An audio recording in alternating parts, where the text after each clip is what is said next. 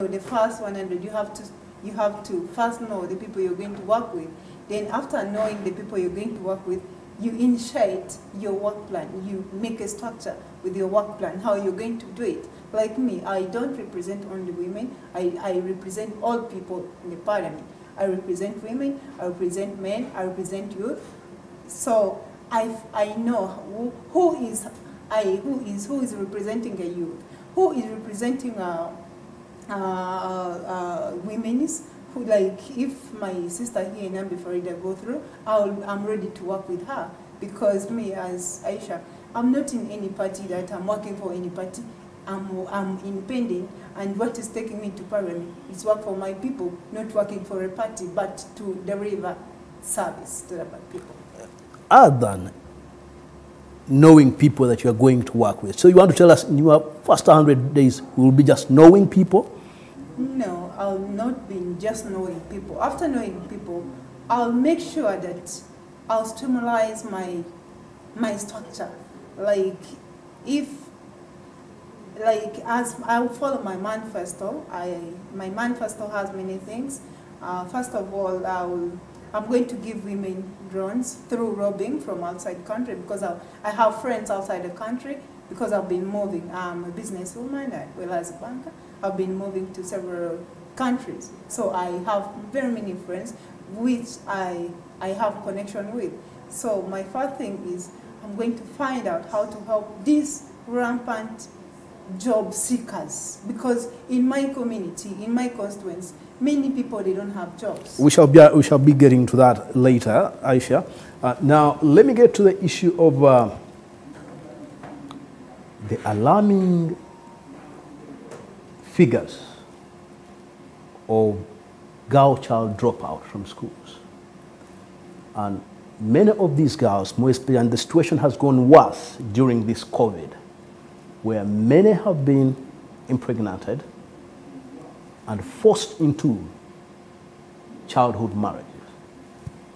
I would like to know from you, Faridah, since you have been a serious activist into these areas, what's your intervention? Because it's painful. The statistics that were given from March to today, young girls have been impregnated and have been forced into early childhood marriages. Is this something? Coming from civil society, I have had the privilege of getting experience on that particular issue of school dropouts. And we've used several avenues to support. For instance, I've been serving in the ghettos to support ghetto children to stay in school. First of all, I would like government, and particularly the Ministry of Education, to diagnose effectively this issue of school dropouts. Yes, I understand that it has gone up because some of it is due to some parents that have to turn their children into some sort of income-generating person. I will not call it activity. They turn you into an income-generating, or you're supposed to now pay school fees for these other people, so you get married quickly. So there is a legal, as a person going into parliament, we must look at the legal enforcement of child abuse. I call it child abuse. Forcing an infant into marriage or a teenager into marriage. But also on the social point of view, I know that it's a society, or sometimes it's a level of mentality, and people require mentorships, require campaigns. It's like the campaign we did about HIV/AIDS, to continue to still tell people that, please, dear parents, it is illegal to take your child into, for instance, prostitution. Do you know that there are parents who sometimes can say, you go and then you educate your fellow sisters and brothers, like as if for them they don't have hands. So there are some parents that are exploitative in nature, but also there is poverty. So it's a multi multifaceted problem that has to be tackled. But on a social point of view, I really want to see what policy or enforcement of the bills that already are in place that we can do to keep children in school. We can have school support. Of course, systems. this is not School a story. Support, it's not a story. And 16 years in activism, yeah. handling such a cases. Yeah. Your predecessors have failed to articulate some of those issues. Where is the disconnect? I've told you it's a multifaceted issue according to me. There is poverty and ignorance. There is exploitation of parents, just like you see that there are some parents who are from Karamoja. Yeah? They have this person, who will con them into coming on the streets and collecting money on their behalf. And they take it away from them. So when you look at the face of the issue, you think that actually we have people who don't have, but they are being exploited by the people who put them on the streets. So these problems, you need to further investigate them. The issue of children dropping out of school, one, I know that I am going to actually even inform my president and really implore him to look at the social fabric of Uganda, homes, family system. We also have a problem which is not actually only poverty-stricken families. You would imagine that these are the children that will only end up in prostitution or dropping out of school. This problem, even well-to-do children. There's a social problem that needs a social solution of supporting people with mentorships, supporting people with village clubs that can engage the youth or young people into productive activities that will keep them safe, keep them focused on what the brighter future points to. So there is also an issue of parents who were child mothers, for instance, and they don't know how to nurture children. She's a child herself, so she doesn't have the support system. Well, Farida, at that point, let me also first weigh in Aisha into this matter. Was this something that blew away your mind when a research was carried out from March to date that over 2,000 pupils got pregnant, others ended up into forced early childhood marriages?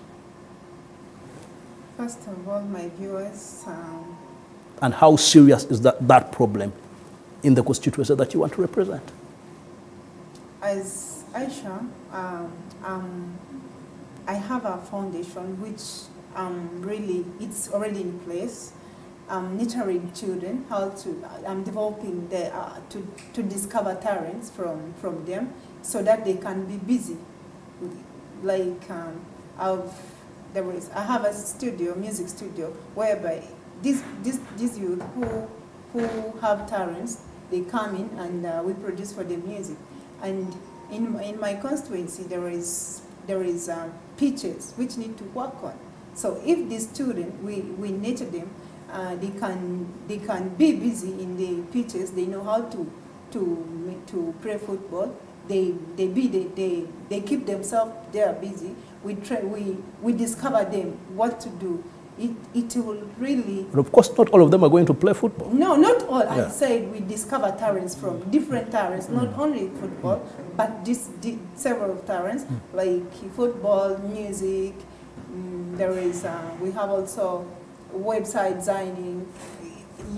Several talents, we discover them. So I saw that in my constituency, the big problem in my constituency is because they don't have jobs. They don't have what to do, and they are not nurtured. That's the problem. So I'm just humbled, asking the president of Uganda so that he can put in place people to train them. Like if they can tell these young girls that if you get pregnant, you will be... But where do you leave the role of a parent? in all these things?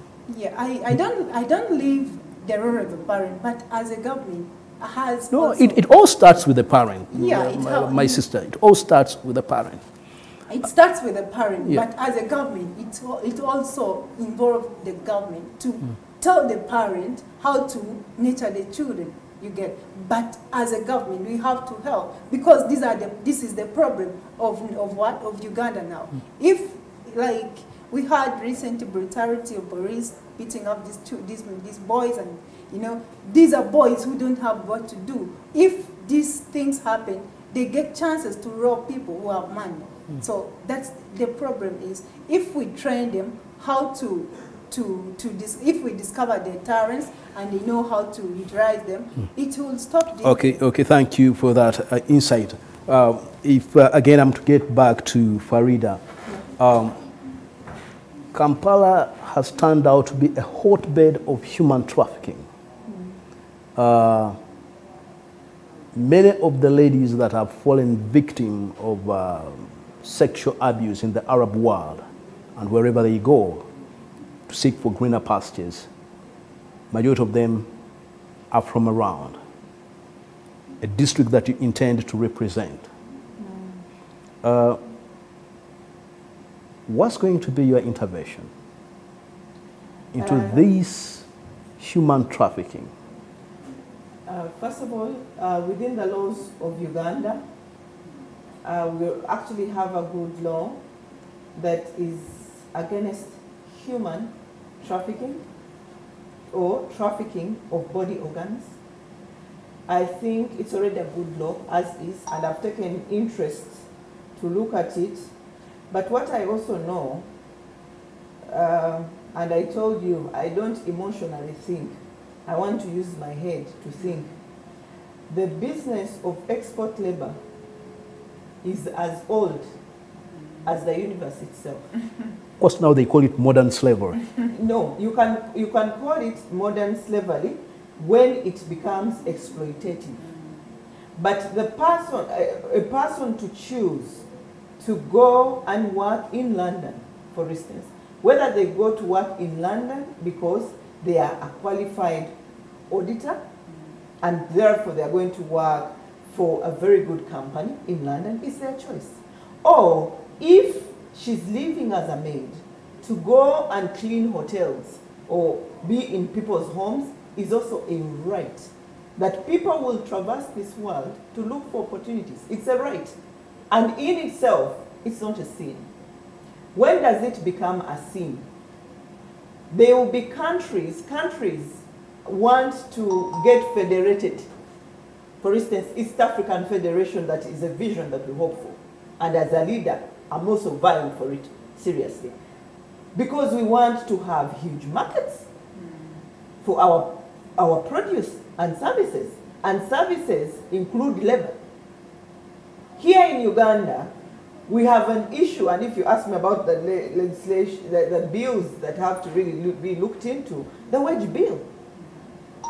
Yeah? So I want to tell you that movement of people is not a sin, and as leaders we must tell people that it is your right to wish to work in Russia, to wish to work in Arab nations, but you should not be exploited, and these are the ways that you can be exploited. If you get sexual favors, there should be a liaison or support office to understand what you're facing or to check on you. But does it bother you? Yes. I have no problem with people going to work abroad. Yes. But what kind of jobs are our people going to do? That should be the question. If somebody is going to be a maid, yes, It's exploited. it's exploited. Yeah. If somebody is going to ride a border Because in another country, in another country, that's exploitation. and those things that can't be done here, No. are we not losing resourceful human labor? Auntie Timothy, you listen to me carefully. And don't be emotional. No, I'm not being emotional on this But thing. let me tell you, it is a right of any human being to wish to ride their border in Rwanda, for instance, or Kenya. because they know probably the value of the Kenyan shillings is much higher. It is their right. And you not, it can even be your child tomorrow. And they tell you, Daddy, bye-bye. We've gone to Russia. It's a right. Now, after it being a right, we only need to regulate it. To regulate it. The kind of jobs that are on the global market includes domestic workers. That is a fact. So you cannot say, and yet you as Timothy, you cannot employ all these people as a country, and I'm now talking about as Uganda. There will be those people who will be experts, for instance. I've seen doctors in Dubai, Ugandan doctors. Exploitation is real, and it's regrettable. But what I'm telling you... What are you going to do about it? What are you going to do about it? That's where I want you to talk about. What are you going to do about the exploitation? Because some of these exploitations are not called for. They're supposed to be managed here. Right now, in Saudi Arabia embassy, hold on, I'll come to you. It is the control mechanism. It is the policies that support these people to be able to work abroad that needs to be revisited, looked into, and as a legislator that is going into the 11th Parliament, that's where I am going to look at.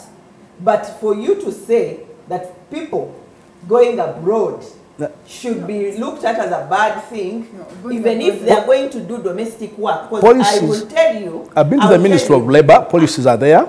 They have their association. I am too, actually. But I'm talking about transparency in that trade and the enforcement question. Yes, now we are on the same platform. It is the enforcement of the policies that support people working abroad that have to be revisited. Are we now on the same page? Yeah? But don't start by informing the country that working abroad is modern day slavery, because there are some people that have benefited from working abroad. I'm sure you know some, and she knows some. And some of them have even been maids. Faridah, let me also bring in Aisha. Seems to be having a different view from what you are advancing. What I want from her is to protect our girls or boys in those countries. Because right now, there is some girls who were at the Uganda embassy, they were just seated down, sleeping without anything. Like, we don't have food. So I as a woman MP, we're going to work together so that we put in policies so that this country, we sign with them and they are there. They are there. They've been doing these things. We have to effect them because they are not effected. Now talk about this. My sisters are in Saudi Arabia right now. They are just at the embassy sleeping on the floor. They're crying, but the government is not helping them. So we urge you, the Speaker of Parliament Kadaga and the Minister for Gender, please help these girls so that they can be removed from these embassies of Uganda. They come back to Uganda because EU as a government has failed to effect its laws. When it signed an amendment with those countries, but they are not effecting them because the children, the girls, my sisters are crying. Even right now, some girls send me some videos when they're crying on the embassy that they don't have money. Do you have issues with the agents in the trade, in this trade? They have to. No. Do you have issues with agents in this trade because they are never transparent? You have heard of stories where people are taken, they're not told what they're going to do. And I have no problem with that, but upon getting there, that somebody, his official travel document is removed from him, that is incarceration, my sister. That's what I come to preach with the government, so that it can talk with these people who take these girls out, so that they can put their effectiveness, how they can solve this problem. Well, it's quite a very complex topic that we cannot exhaust tonight. Can I hear from you your last final remarks on that matter? On that matter, I would want to say that I urge the global governments where the export is going to take place and they have to and the host country, the one sending the labor, to tighten security of these people that go to work and support mechanisms. It could be a liaison office or a support office where this person can say, I no longer want to work in this home, so therefore, can you please get me an alternative home? Support systems. But I know, as I know that there is the East and West that export labor will be here today and it will be here tomorrow, so we need to revise it on how to do it. Movement of people. Your last parting shot on the show as we leave. I just, as in, I just want, I request the Parliament and the minister who is concerned of this labor so that they can effect these policies. Because these Arab countries, yes, our sisters and brothers go and work and get some money, but there are some people who are rude to them. So we need to revive the policies. And we talk with, we gather with these labor exporters. Well, it seems we have run out of time. Now, the people of Kampala. Okay, Farida, make you talk something about your people. The people of Kampala district, ensure your vote to Nambi Faridah 14th January. You will not regret, and God bless you all, and keep supporting Nambi. And you are people of Nakawa as well. The people of Nakawa West, just you vote Aisha Wanyana, a kind lady who will work for you, who will deliver, who will not segregate in tribes or in any capacity. Remember, I'm independent. I'll be able to work with everyone. Please. Well, thank you very much for being part of this show, and we wish you well in your campaign trails. Thank you. And we wish you the best here at STV. And to our viewers, stay well, stay better, and not bitter. And always remember that this country is bigger than all of us. Goodbye.